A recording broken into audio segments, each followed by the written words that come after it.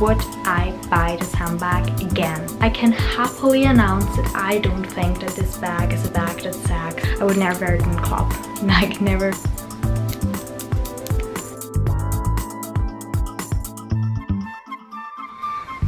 Hello everyone! So in today's video I'm doing a 1-year review of my Chanel Trendy CC bag, which it's actually more than a year. I got it in March 2020 and I'm telling you what I think more than a year after buying it, and if I would buy it again.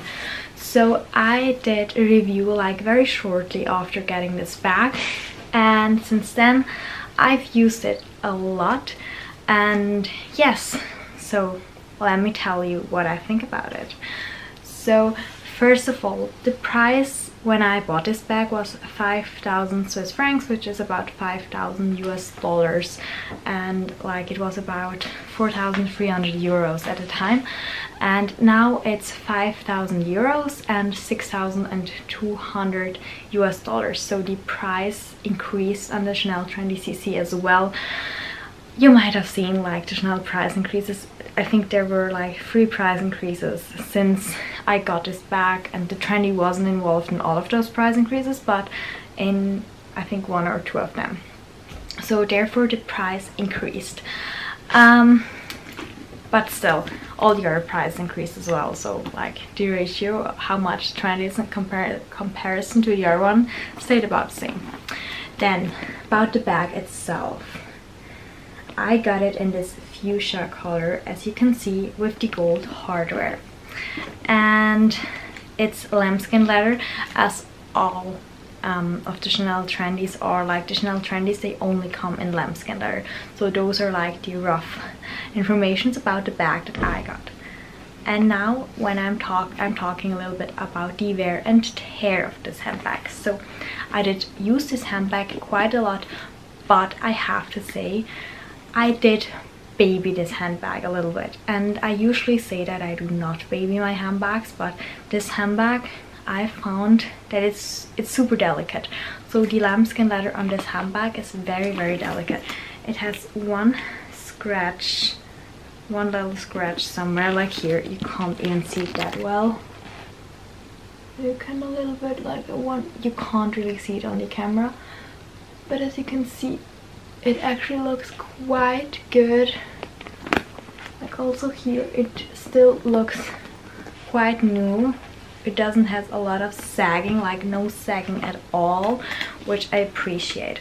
But you have to be careful. Like this one little scratch just came from my fingernail, and I do own like I think 2 other Chanel bags, classic bags with lambskin, but they are vintage, and the lambskin leather there is way more durable than the lambskin leather here. So I think this one is like a really delicate lambskin leather, even though the sales associate told me when I bought it that the lambskin leather on the Trendy is not as delicate.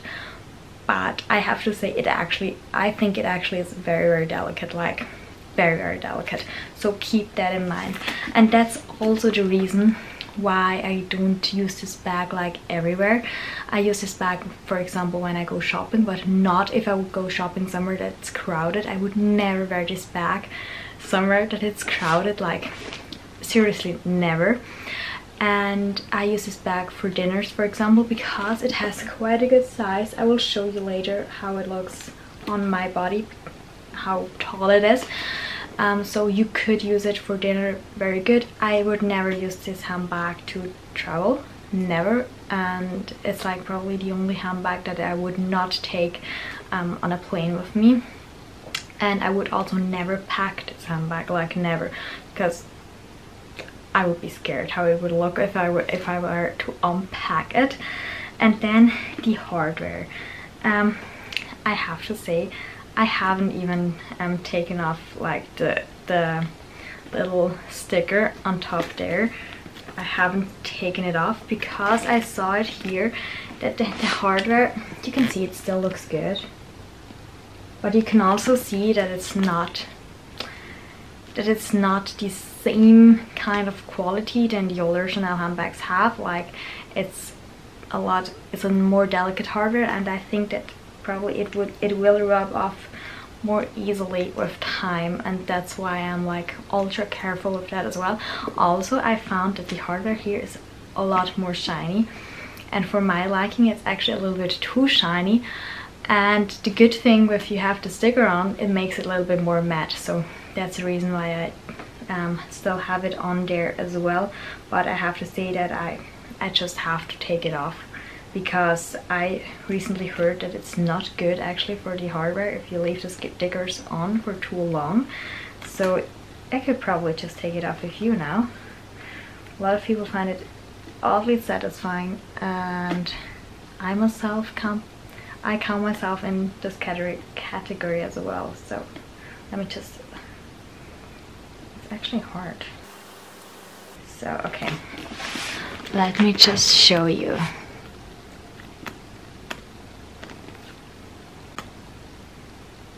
Ta-da-dum. Ta-da-dum. Okay, it doesn't.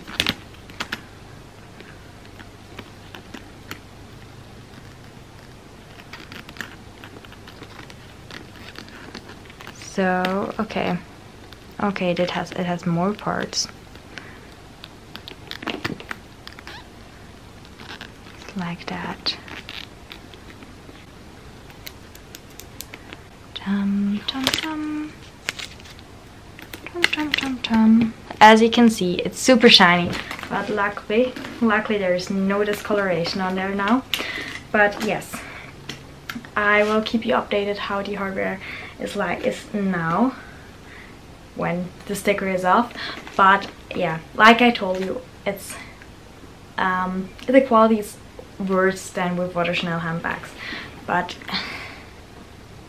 super shiny. You can see my camera here, but you can see it's not a bad quality. Like, I used this handbag, I really used it, just babied it, but with my usage, like, I don't have a lot of scratches, so that's good. So it's not like you wear it once and the bag is ruined, but you just have to be a little bit more careful with this handbag. So to summarize, the wear and tear of the leather and the hardware: very delicate lambskin leather, not as good quality as the vintage one, so you have to look for like that you don't go near it with sharp nails. You wouldn't wear it in a crowd, because if someone were to go against it, like with a zipper or something like that, there would be a scratch. Then the sagging of the handbag, does it sag?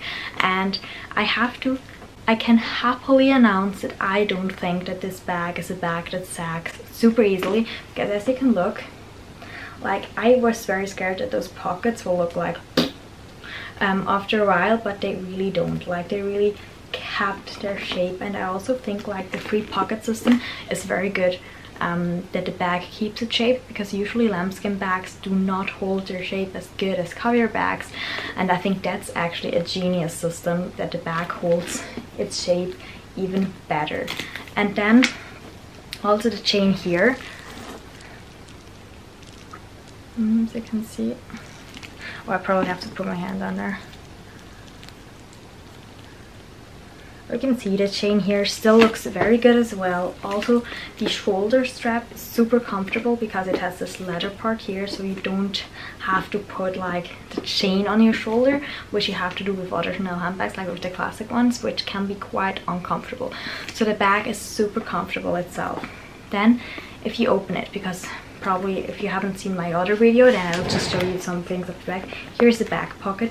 You could put a phone in there, but like only half of the phone fits, and I would be scared that it falls out. But you could like put like a receipt in there, like your parking ticket. I sometimes do that because then I don't have to look for it in my bag. And if you open it, you have those free compartments. See my, but I never use the back compartment. There is also a zipper, but I only have like the authenticity card in there, but I never use like the back compartment because it's very like narrow, like you can't really fit a lot of stuff in there. I always mainly use the middle compartment. It does fit an iPad mini, which is great, so you can put an iPad mini with you so you can read and train, something like that. And in the front there are also, like, as you can see, 2 free little compartments there where you could put stuff in there, which is also very great. And also the bag closure is like the normal closure, like that, so it's super easy to get in the bag and take stuff out. And it's also very secure because, as you can see, like no one can put like their hand in there without you noticing it. So it's a very secure bag. So actually, therefore, I would actually love to take it when I go traveling in a city, because then I usually want a very secure bag, and this handbag definitely is super secure. Also, what I absolutely love about the handbag is like the top handle. I'm a top handle girl. I love some super classic handbags that you can just wear in the crotch of your arm. I think they're just so pretty. And the best thing about this handbag is that you can not only wear it in the crotch of your arm, but you can also wear it on your shoulder, and you can also wear it crossbody, because the chain, at least for me, is long enough to wear it crossbody. And now I'll just quickly show you how the bag looks on me. Okay, if I wear it in the crotch of my arm, see, like that, perfect size for me. I'm 5'5" for reference, and if I wear it on my shoulder, it like hits my bum. It's for me like the perfect, it's like the perfect place where it hits me.